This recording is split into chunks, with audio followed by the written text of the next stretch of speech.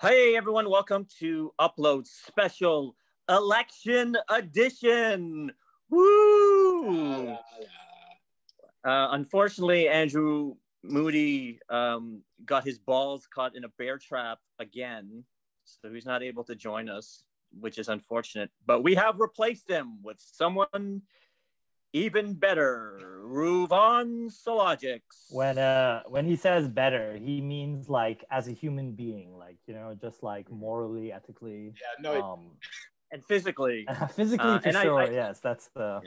Yeah. It's funny because I destroyed our entire order. I planned out how I was going to introduce everyone, and then totally contravened. And it hurts. It hurts. To my right, the effervescent Lou Taylor. The world's fucked. And as always, our self-hating white man, Todd Van Allen. Today I have Georgia on my mind.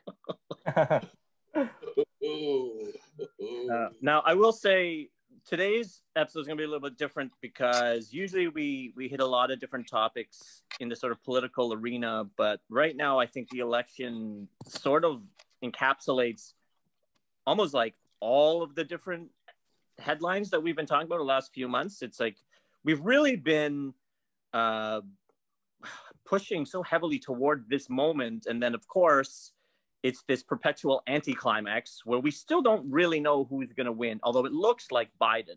So let's start there. Like, who do we think is actually going to win this thing? Yeah, dead silence. It's done. Right. It's over. Biden's won. Trump is going to whine and bitch, but I mean, it's done. He's going to have to flip like either 2 big states on recounts or like 4 little ones, and it's not going to happen. I'm not saying it's a good or bad. I just think Biden has edged it. I think it depends on whether you're talking about it on a political level or an existential level. On a political level, sure, for Biden, existential. What did I say before? The world is fucked. Yeah, but here's the thing: like we like this was telegraphed to us ages ago. Like anyone who has watched this show and anyone who has thought of anything over the past month, 2 months, knew this was going to happen.